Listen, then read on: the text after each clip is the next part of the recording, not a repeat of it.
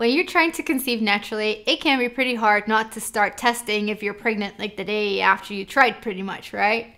Well, in this video, I am going to give you the symptoms of implantation so that you can keep busy and hold off till 13 days past ovulation and play detective to see if an egg has implanted or not.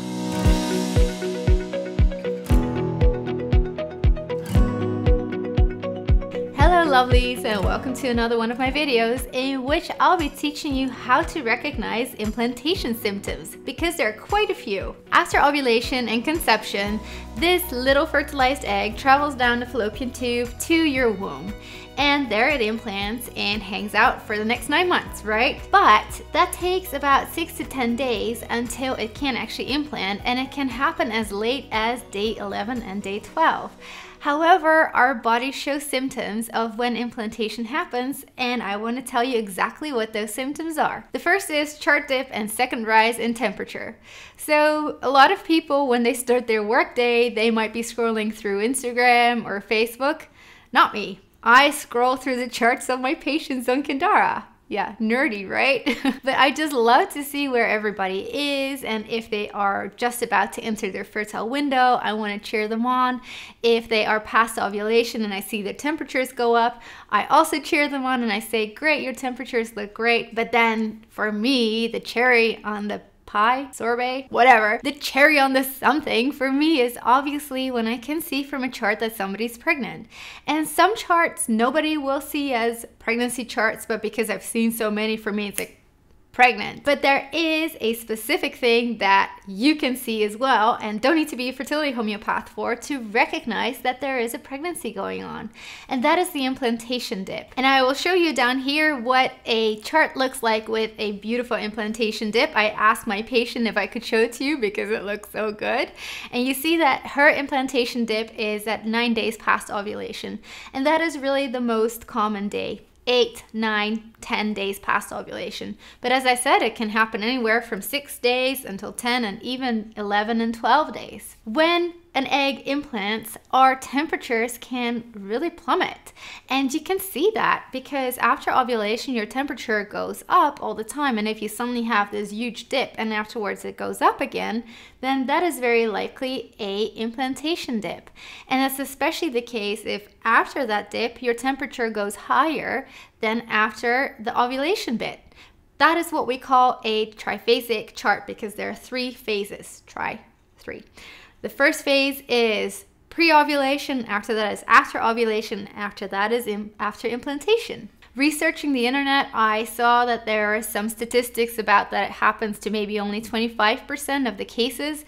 So if you don't get a beauty spot like this implantation dip, don't worry about it. But if you do have it, then that's a good sign, missy. The second implantation symptom is something that I see all over the internet, in all the fertility communities on Facebook, in all the forums, and that is implantation bleeding. Implantation bleeding, from what I read, seems to be the holy grail. A lot of women want to see implantation bleeding because it makes them feel like they are really pregnant. The sad thing, in my opinion, though, is that sometimes women will actually start their period and they still hold on to hope when all the signs are there that they're not pregnant. So again, like with the implantation dip, don't hold on to this implantation bleeding too much.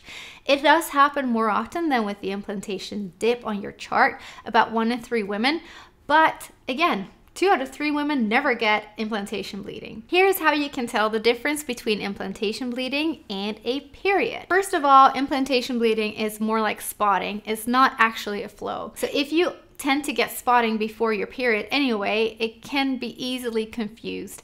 However, implantation bleeding will happen around implantation, so it can be as early as 8 days past ovulation, so a full week before your period starts. If that's the case and you never get spotting then that could definitely be a sign that you have implantation bleeding going on. However, as I said, implantation bleeding can be as late as 12 days past ovulation, so that's about 2 days before you expect your period. So if you get implantation bleeding, then it's hard to distinguish it from a period that might be starting. Another thing you can look at is the quality of the spotting.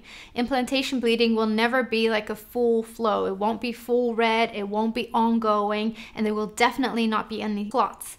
It will be more like I suggested earlier, like spotting. So it can be a bit brownish tinged, it can be discharge that has some streaks in it, or it can be pinkish. And it usually doesn't last longer than 2 days. Usually even just a couple of hours or just 1 day. The third thing that can suggest implantation is cramping. But again, it's the same as with bleeding. Because if you're used to getting cramping before your period, then how are you going to distinguish period cramps from implantation cramps, right?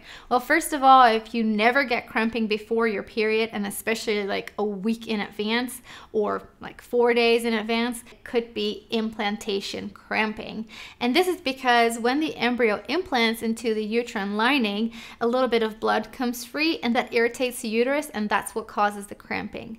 But the cramping is never like you would expect with a period. It's always mild and it doesn't need to last very long either. It's important that you know that when it is implantation cramping, that it never gets intenser. It just stays at this mild, low grade twinges maybe. Another way that you can know if you've got implantation going on is if you start to develop pregnancy symptoms. And this can honestly be a little bit vague, but on the other hand, if a week before your period you suddenly get nausea and you get constipated and you have mega sore boobs like you never had before, then girl, those can definitely be pregnancy symptoms. And if you cross-check them with an implantation dip or having a triphasic chart and having implantation spotting / bleeding, then those could definitely be early pregnancy signs. Now, if you have nausea right after ovulation or you get sore breasts right then that is not likely anything to do with implantation. That has more likely to do with progesterone going up in your body. So definitely start looking for symptoms around implantation time. Anything that was before that is not likely a sign of you being pregnant. I think it could be fun and interesting to do a video on early pregnancy symptoms,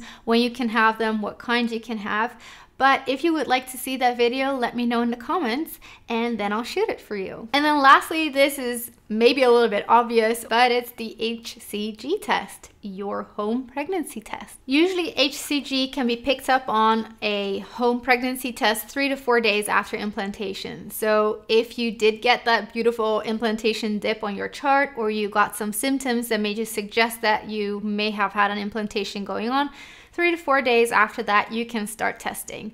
I usually, however, recommend not to start testing until 13 days past ovulation. But as I said, in theory, you should be able to pick up on it earlier if implantation happened on the early side.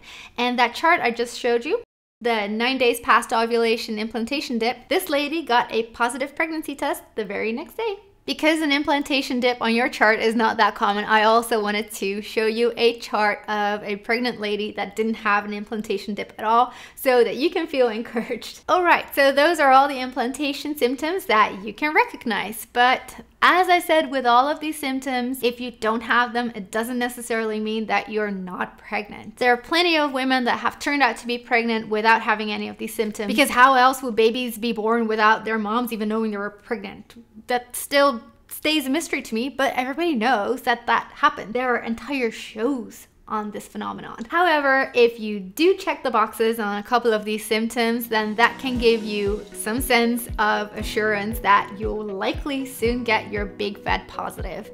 And if you don't have these symptoms, then you can kind of get used to the idea that perhaps you need to be trying another cycle. If you want to know more about how you can support implantation, then definitely head on over to this playlist. And if you want to learn more about natural fertility and how you can boost it, don't forget to subscribe, because I bring out new videos every Thursday. And if you hit the notification bell, then you'll be the first to hear it when I upload new content.